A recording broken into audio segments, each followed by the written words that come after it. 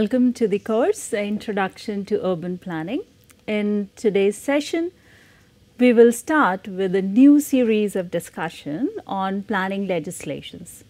Before we look deeper into particular legislation in the later sessions, in this session, we will try to understand the fundamentals behind it. So accordingly, our coverage would include, we will look into legislation, its scope and objectives. We will try to understand rights, its characteristics, legal rights, fundamental rights. We'll look into right to property, right of indigenous people. We will further look into the duties of the citizens. We will also look at conflicts through the case studies of various court cases. We will look at the new interventions in this direction, such as right-based planning approach to urban planning and attaining sustainable development goals. Lastly, we will look at the significance of legislation in the current context. So accordingly, learning outcomes will include that after completion of this session, you should be able to define legislation and review its scope and objectives in the urban planning. You should be able to synthesize rights, its characteristics, legal rights, fundamental rights, rights to property, rights of indigenous people. In the current context, you should be able to review the conflict of rights with the planning purpose and process. Further, you should be able to review the court cases to discuss the conflict between the rights and the planning process and the outcomes. You should be able to discuss the new interventions in this direction. You should be able to contextualize the significance of legislation in the current times. Looking at the scope and objectives of legislation, I would like to remind you that we discussed earlier the purpose of planning and looked at 12th schedule that enlists the roles and responsibilities of the urban local bodies in Indian context. Further, we discussed need of power, defined roles, responsibilities, tools, procedure, methods, time frame. We discussed on the finance, human resource and information to execute the duties. Further, I would like to add that there are many enablers to attain the objectives such as law, policy, programs, rules, formal and informal. Then we also see incentives, disincentives like fine and other things, penalty. Then we see order, act, social norms. All these create the enabling environment. We have seen programs, incentive through different types and levels of plans within the same structure. We covered all of them. In this series, we will talk about law and policy. These enablers, what we talked about, facilitate planning and implementation of projects and programs in a coordinated and integrated manner and provide a platform for a continuous development strategy. These enablers ensure consistency of means and purpose. You see that we are working at different levels and we are dealing with different types of plans, and then there are different authorities. So how do we really have consistency of means and purpose and at the same time promote the achievement of national and local economic developmental goals and objectives? Now we look into advanced question. Now we have seen different kind of plans, types of plans, different levels, and we have also looked at the urban issues. Now, looking at the advanced question, once we have made these plans or we are making these plans as a planner or as a citizen, how do we really know what is being proposed or being done addresses the public purpose? What if urban local bodies overstep their powers or have gone beyond the roles and responsibilities to execute their duties? How do we know that our plan or the tools such as the land use zoning, density zoning, height zoning, building regulation, construction or widening of these roads, tax or urban redevelopment or renewal of the dilapidated area, land acquisition, provision of selected infrastructure or procedure of decision making or plan preparation or execution or method or time which we give, information which is disclosed is good or bad. Other questions like whether our plan, tools, procedure, methods are implementable or not. We all need to understand that all the types of plans we had seen earlier, when it comes to implementation, may interfere with the rights of the people, may restrict their powers. For example, as we had seen in case of Bhopal Development Plan, we created land use zones and fixed FSI. Or in the zonal plan for South Delhi, we planned for infrastructure development, which means we restrict people from using their property for certain use only within the land use zone.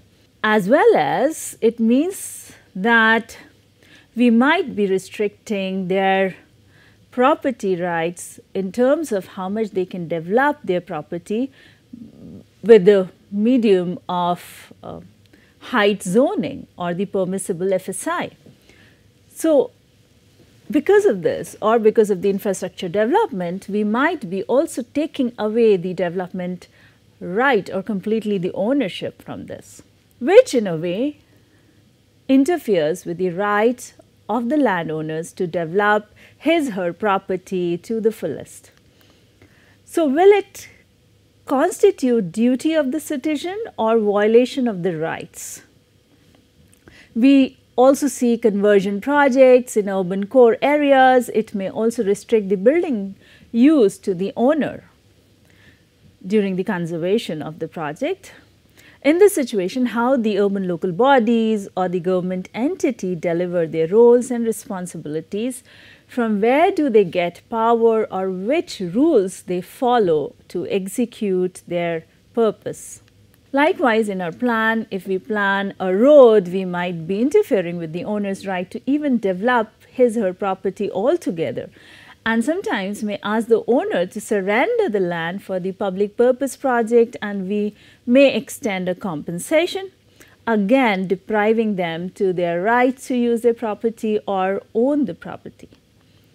Further, the process, how you prepare the plan, can itself be questioned for its implementability. For example, if the consent of the majority of the people affected by the project are not taken, the process may be questionable. So, in many ways, by exerting control over land as a planner, we interfere with the rights of the people. Or as a citizen, our rights may be interfered with the development proposal.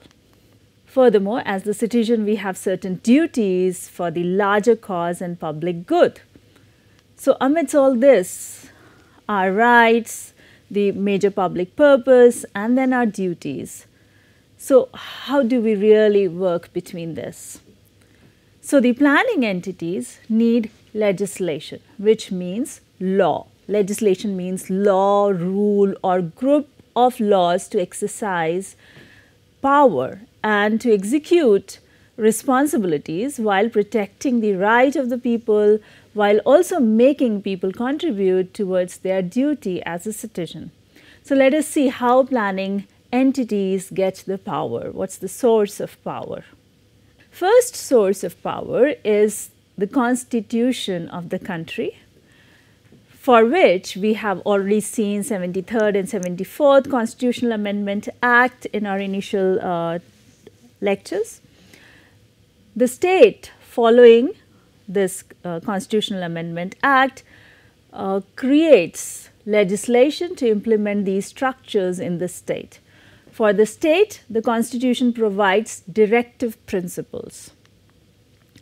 So, looking at what are directive principles of a state policy of India are the guidelines or the principles given to the institution governing the state of India. These are provided in Part 4 of the constitution of the country and are not enforceable by any court. However, the principles laid down are considered fundamental in the governance of the country, making it the duty of the state to apply these principles in making laws to establish a just society in the country. Looking at the directive principles, they are classified under the various categories such as economic and socialist, political and administrative, justice and legal, environmental, protection of monuments, peace and security. Unlike the fundamental rights, the scope of these directives are limitless and it protects the right of a citizen and work at a macro level. These directives consist of all the ideals which states should follow and keep in mind while formulating policies and enacting laws for the country. We further see directive principles are affirmative in directions, so they are positive. On the other hand, fundamental rights are said to be negative or prohibitive in nature because they put limitation on the state. So the directives is not enforceable by law, it is not justiciable, which means it's not capable of being decided by the legal principles or by a court of justice. It is important to note that the directives and the fundamental rights go hand in hand. Directives is not subordinate to the fundamental rights, but they are seen simultaneously. Directives aim to create social and economic conditions under which the citizen can lead a good life. They also aim to establish social and economic democracy through a welfare state. They act as a check on the government, theorized as a yardstick in hands of people to measure the performance of the government and vote it out. If the government is not performing, it can vote the government out. As per the 74th Constitutional Amendment Act, this is the snip taken from URDPFI Guidelines 2015 volume 2 page 4. You can see that Karnataka has complied with the 74th Constitutional Amendment Act. You can see even Assam state has complied with the Constitutional Amendment Act, which happened at the central level, and then how states translate that. You can consider another example of the Act. We can see the right to fair compensation and transparency in Land Acquisition, Rehabilitation and Resettlement Act 2013 and the consecutive amendment adopted. So we see here state of Karnataka has adopted this amendment in 2019. There is a snip of the document which we see here. You can also see that Jharkhand state also adopted the amendment of Land Acquisition Act of 2013. Likewise, we have many acts which facilitate how these objectives can be met without really interfering between the rights and also taking care of the duties and responsibilities of the citizens. We see that we have acts related with legal requirements for industrial development. We see Town and Country Planning Acts. We see National Heritage Conservation Related Act. We see Environment Related Act. We also see Right to Information Act, Cantonment Act. Which of these, some of them selective ones, we'll be looking at into certain detail in the following lectures. Moving on, we will try to understand rights. I have taken this part from political science literature lessons. This lesson is authored by Dr. Jagrup Kaur. As per the lesson, the concept of rights is regarded as bedrock of democratic system. It has been accepted that unless the citizens of the state are guaranteed a certain number of rights, it is not possible for them to live a full life. A right is a claim of an individual recognized by the community and the state. So if it's your right, it is important that the others recognize it, and also the state recognizes it and enforces it. In the words of Dr. Beni Prasad, we see rights are nothing more than or nothing less than social conditions which are necessary or favorable to the development or personality Rights are in their essence aspects of social life. According to another definition, we see a right is a claim recognized by society and enforced by the state. So this is an important aspect for you to understand. Holland defines right as man's capacity of influencing the acts of another by means of the opinion and force of society. So now let us look into the characteristic of rights on the basis of the meaning and definition of rights. Rights are the claims of an individual or group of individuals. In fact, rights are the claim of an individual, but not every claim can be right. It is required that a claim should be like a disinterested desire, that is, in asserting a claim, one should feel like rendering a public service. A claim of individual must receive social recognition. It is very important. Since individual's claim is backed by disinterested desire, it receives social recognition. For example, the author gives the example here, an individual's claim that none should take his life receives social recognition as every individual will in the same direction. A recognition of the claim of this type leads to the creation of the rights to people. So everybody understands that, everybody accepts that. So thus the claim of individual becomes a right only after it is accepted by the other members of the society. The state does not create rights. So we see that it's not up to the state to create the right. It only recognizes, maintains and coordinates only so that all may realize the benefits of such rights, and in case of violation may protect them. So the state guarantees equal rights to every citizen.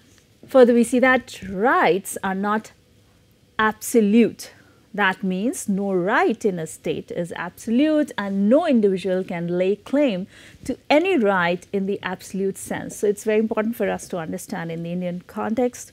Rights are limited in their scope and are conditioned by the needs of the entire community. They are subject to reasonable restrictions in social context. There will be disorder in a state if every individual proclaims the absolute nature of her right. None has the right to spread evil in the society. They are based on the use of intelligence and good behavior. Further, we see that rights and duties are correlated and can never be separated. So they go hand in hand. Every side has a corresponding obligation. The rights of an individual becomes the duties of all others individual of the society. Further, we see right must be definite. Rights should be universally applicable. They are given equal to all individuals in the society. There can be no discrimination on the basis of religion, race, caste, gender, class, or creed. If rights are given to one section of society as against the other, they become privileges. Further, we see that rights have tendency to grow. So it evolves as our understanding grows, as a context changes, the rights also evolve. With the change in social, political, and economic environment and the need of man, the right also grows. So we need to develop and expand in the rights, and therefore it is said that rights are dynamic.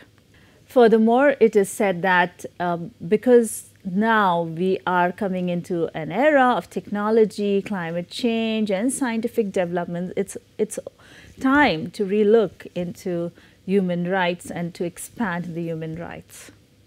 Further, we see rights are compatible with the common good. The society gives recognition to only those rights which are for the welfare of the society as a whole and which promote some common end or moral good.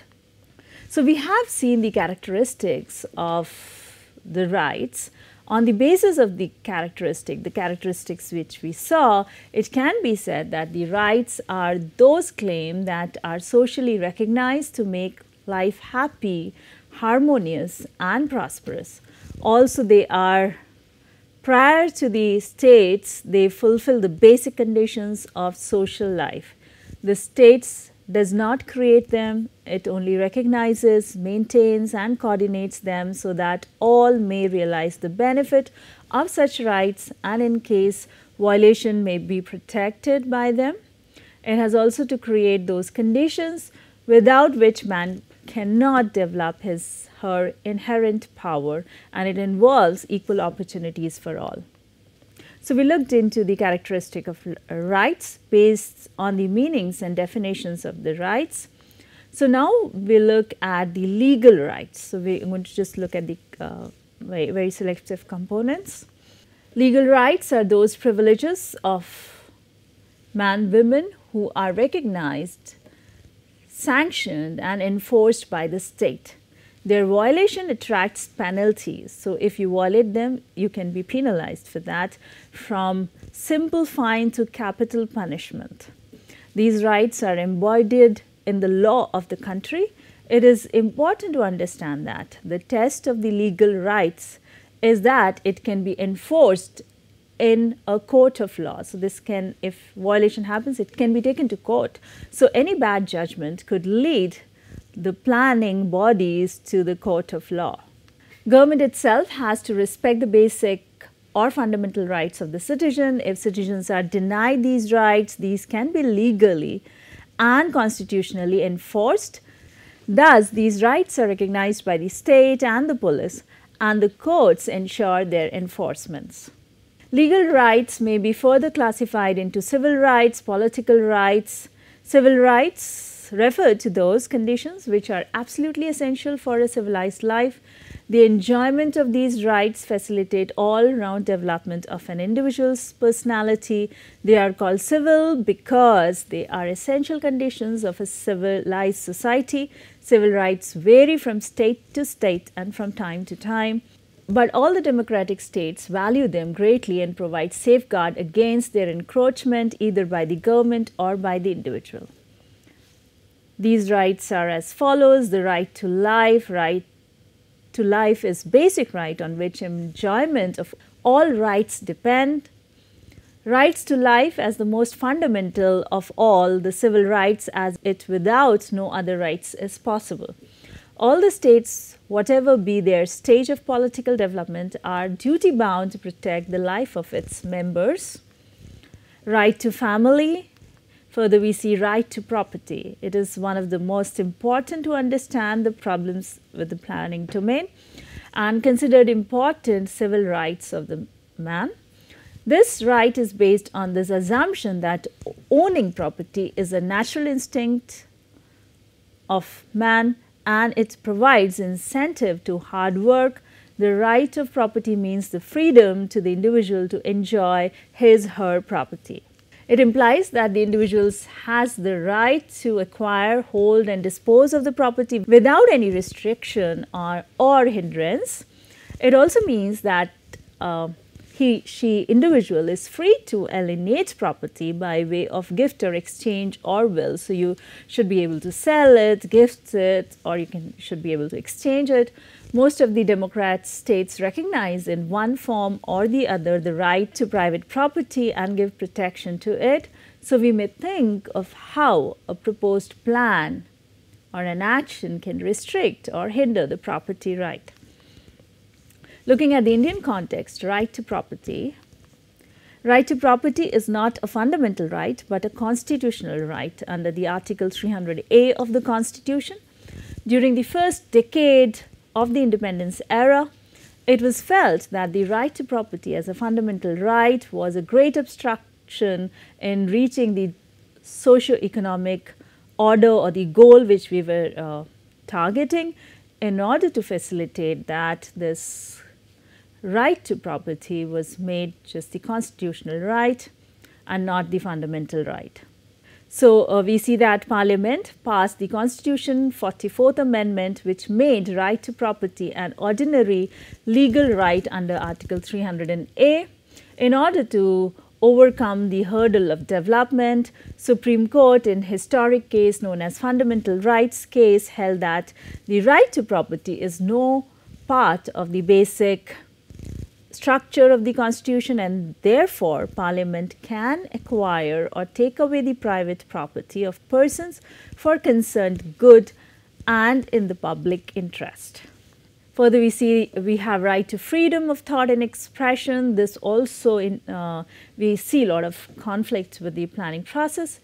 Every individual must have the right to freedom of speech and expression.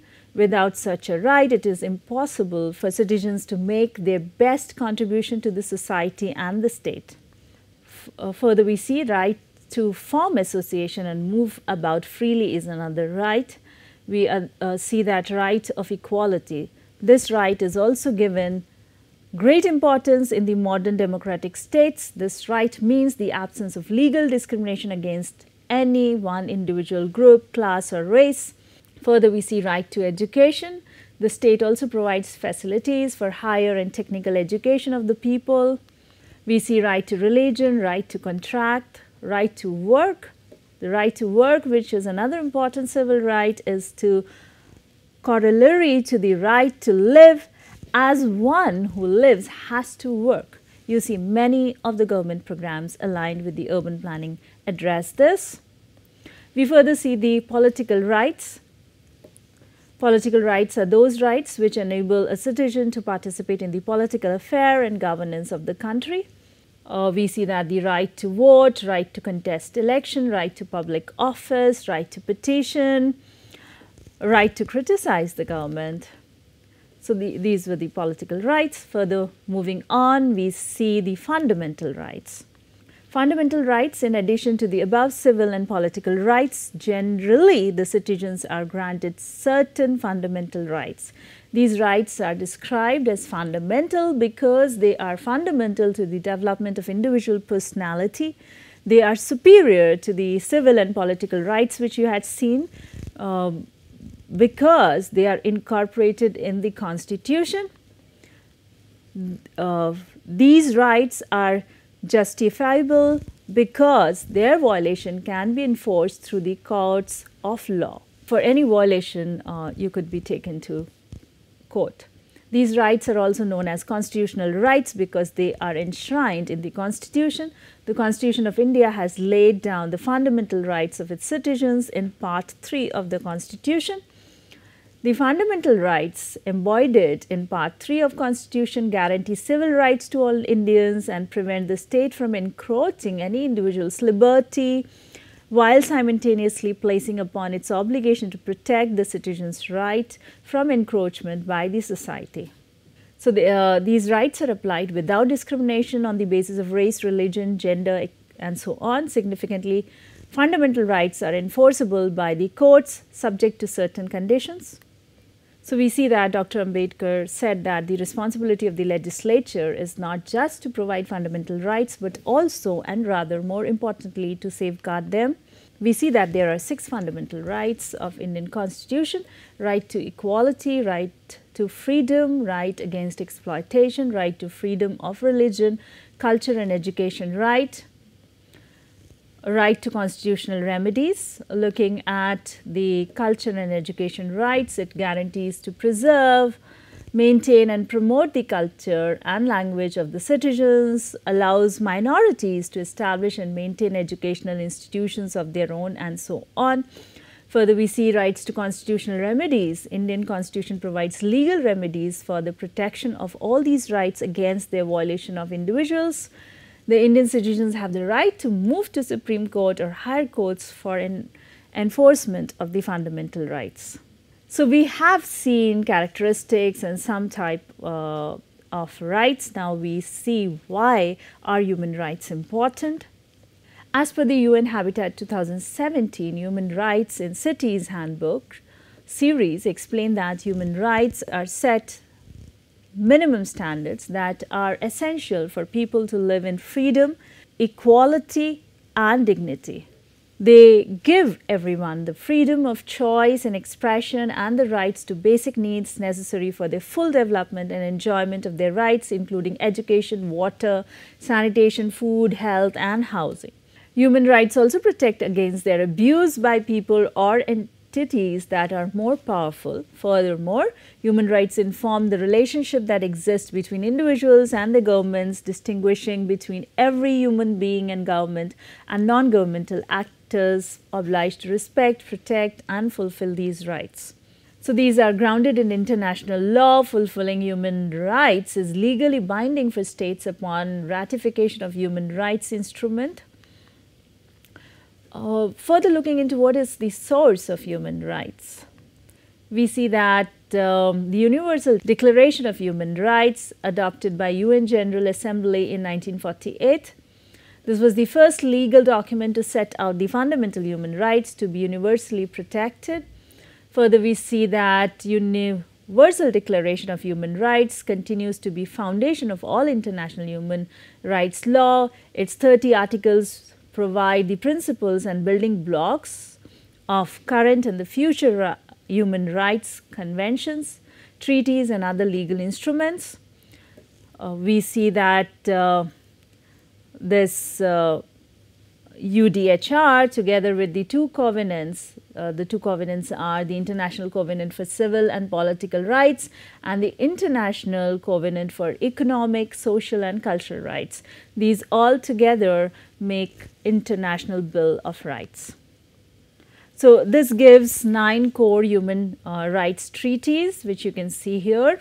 The International Bill of Human Rights consists of 5 core human rights treaties of the United Nations that function to advance the fundamental freedom and to protect the basic human rights of all people. The bill influences the decision and action of the government, state, and non-state actors to make economic, social, and cultural rights a top priority in promotion and implementation of national, regional, and international policy and law. So we see here some of the important rights by United Nations and Universal Declaration of Human Rights, such as right to self-determination, liberty, due process of law, freedom of movement, freedom of thoughts, freedom of religion, freedom of expression, peaceably assemble, freedom of association. For every country, it is the Constitution that enforces these rights, and further rights are enforced through different schemes and programs through the states. We also see rights of indigenous Adivasi people given in both at the international and national level. United Nations Declaration on Rights of Indigenous People provides the most comprehensive international instrument on the rights of indigenous people. In India, we see there are several laws and constitutional provisions such as the 5th schedule for mainland India and the 6th schedule for certain areas of northeast India, which recognize indigenous people's right to land and self-governance. Further moving on, we see fundamental duties of the citizens. So we had seen all the rights which people have. We have also looked into how states proceeds on performing its duty. Now we'll look at what are the fundamental duties of the citizens. We see that fundamental duties were incorporated in the Indian Constitution by the 42nd Amendment. There are 11 fundamental duties for Indian citizens drafted on the lines of morals, ethical and cultural code of conduct followed by the people. The duties are educative in nature and direct the citizens to behave in virtuous and honorable manner. So these are the 11 fundamental duties which we see of the citizen. We will look into case to understand the conflicts between planning interventions and rights through the case studies. We will look at the case of Olga Tellus versus Bombay Municipal Corporation of 1985. This case is a writ petition filed by lady journalist Olga along with People's Union for Civil Liberties and other organizations under Article 32 of the Constitution of India. We see this petition challenged the eviction of pavement dwellers. The petitioner contended that order of the police under Section 314 of Bombay Municipal Corporation Act of 1888 is violation of the Article 14, which meant equality before law, and also Article 19 and Article 20, which addressed to the protection of certain rights regarding freedom of speech, protection of life and personal liberty of the Constitution of India. So, looking at the background of this, we see that in the state of Maharashtra in 1981, the Bombay Municipal Corporation decided to evict the pavement and slum dwellers in the city of Bombay. The Chief Minister ordered their eviction and then their deportation to the place of origin. This order was under Section 314 of Bombay Municipal Corporation Act. The people who were upset with this filed a petition in Bombay High Court for a ban restricting the officer of Bombay Municipal Corporation. The High Court of Bombay granted an interim ban to be forced until July 21, 1981, and respondents agreed that huts will not be demolished until October 15, 1981. But contrary to the agreement, petitioners were deported out of Bombay. The respondents challenged this order on grounds that it violates Article 19 and 21 of the Constitution, also sections such as 312 and so on of the Bombay Municipal Corporation Act, and it also violates the Article 14, 19, 21 of the Constitution. You may look at the articles here, and you look at the Bombay Municipal Corporation Act of 1888 and see how the conflict arises. This issue involves, if you look into it, scope of right to life and livelihood under the Article 21 of the Constitution, constitutionality of sections 312 and so on of the Bombay Municipal Corporation Act. There was question of estoppels, which means a legal principle that prevents someone from arguing something or asserting a right that contradicts what they previously said or agreed by law. So, the issue was about fundamental rights or the waivers of fundamental rights, whether pavement dwellers are trespassers under the IPC. So, looking at the argument of the petitioner, petitioners contended that the right to the life includes right to livelihood under Article 21, and this eviction violates this right, as evicting the dwellers from the slums and pavements deprives them from the basic livelihood and hence unconstitutional. It was also argued that within certain sections that Bombay Municipal Corporation Act is arbitrary and unreasonable, as it includes a provision which gives absolute power to municipal commissioner to evict the persons without requiring any prior notice. So, looking at the decision of the Supreme Court, the right to life has much wider scope. It doesn't only mean that life cannot be threatened except a procedural established by the law, but as this definition restricts its ambit, the court recognized that livelihood forms a basis of right to life, as no person can sustain life without livelihood. Not including livelihood in the fundamental rights is the easiest way to harm the spirit of the Article 21. The Supreme Court added that deprivation of person from this right should only be in accordance with the law, as depriving from this right can lead to deprivation of right to life of a person, and not including it in right to life is also in contradiction of the Article 39 and 41 of the Constitution.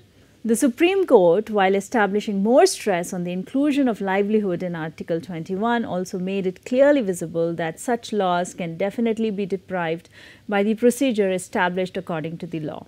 So, thus Section 312 and so on, which empowers Commissioner to remove encroachments from footpath and public places, cannot be regarded as unjust and unreasonable, as these sections are not against the principle of natural justice, but these are acting as exceptional rules, hence they are not arbitrary. So, you see how these kind of actions can really create conflicts with the Constitution and the fundamental rights of the people. So, looking at the judgment, the Chief Justice of India then, Chandrachud, delivered the unanimous judgment by the 5-judge bench consisting of himself and the team. Evicted dwellers do not have a right to alternative site. People do not have the right to encroach on footpaths, pavement or any other place served or declared for the public purpose.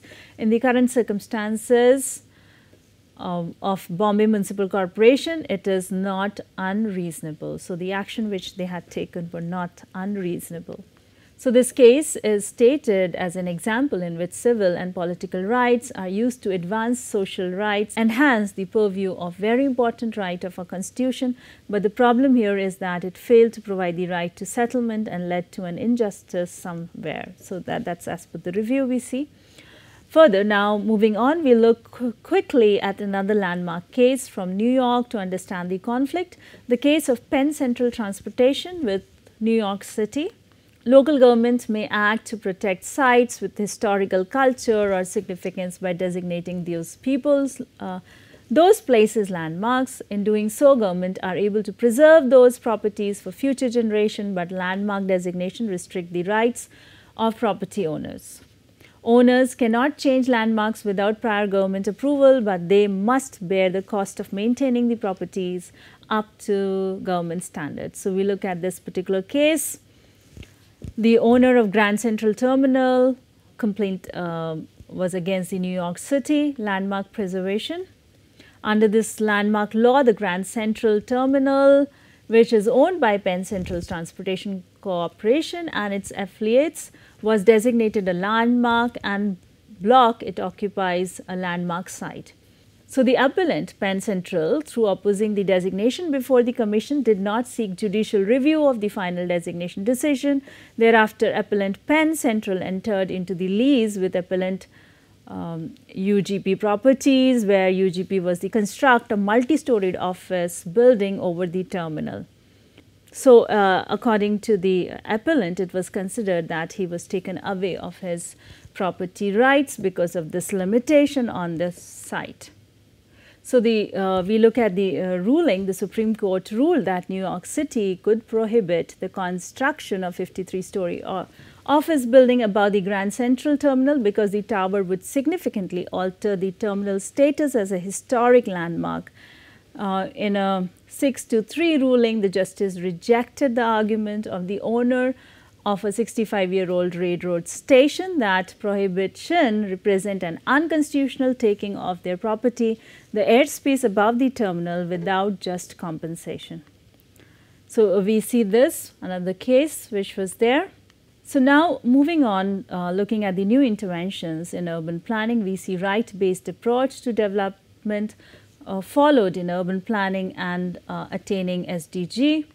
One of the reasons the Sustainable Development Goals and the 2030 Agenda are transformative development framework is that they are based on human rights. Over 90% of the goals and the targets of SDGs correspond to the human rights obligations. So we see that how we are heading on this direction and acknowledging more of human rights. So we see a right-based approach to legislation is said to be imperative if the post-2015 goal of sustainable cities and human settlements are to be realized. It is anticipated that this approach will have a profound outcome in realization of other human rights as well. So it envisages that cities and human settlements where all persons are able to enjoy equal rights and opportunities. New urban agenda asserts that inclusivity, non-discrimination and public participation are among its guiding principles. So we also see, apart from this, we also see diagnostic tools have been developed to identify the strength and weakness of the legislation in a structured, objective and systematic way. The planning law assessment framework developed by Urban Legislation Unit of UN Habitat is a quick self-assessment tool that aims to identify the strength and weakness of an urban planning law. It looks at the laws, regulations and decrees that are applicable in a city and enacted at different levels. It has been tested in Colombia, Philippines, Rwanda, Mozambique, Egypt and Saudi Arabia. And this looks at gradual fulfillment of rights, creating room for necessary societal negotiation about the assortment of regulatory system, formal and informal and all those and all kinds. So we see, coming to the end, we see that effective urban legislation is an indispensable pillar of sustainable urban development. As per the urban population is growing at an unprecedented rate, it can result in disorder and increased inequality. if not supported by effective and clear policy and legal, institutional and governance framework. So we see that it's very important. Good quality urban law provides predictability and order in urban development for a wide range of perspective, including spatial, societal, economic and environmental viewpoint. So we see urban legislation has an important role to play by defining conditions for formal as well as informal access to land, infrastructure, housing and basic services, as well as for planning and decision making and pushing for improved livelihoods and living conditions. So that's all for today. Summarizing, we covered legislation and reviewed scope and objective of legislation and planning. We discussed on the rights, its characteristic, legal rights, fundamental rights, rights to property. We also looked at the conflicts of rights with the planning purpose. We also saw the fundamental duties of the citizen, as well as we saw the court cases I've just mentioned briefly. You can look up in the additional reading. We covered new interventions in this direction, as well as we looked at the significance of legislation in the current times. Further, as we move along in this legislation section, I would request you to keep reflecting on these aspects which you saw today while you look at the various legislation, as well as you look into the previous lectures which we talked about the objective and SDGs. Our coverage was limited with the scope to make you aware of the topic. There are enormous readings and movies available to explore. Few are suggested here. This is not an extensive list. You may feel free to suggest more from your experience. Please feel free to ask questions. Let us know about your concerns you have. Do share your opinion, experiences, and suggestions. Looking forward to interacting and co-learning with you while exploring cities and urban planning. So that's all for today. These were our references. Thank you.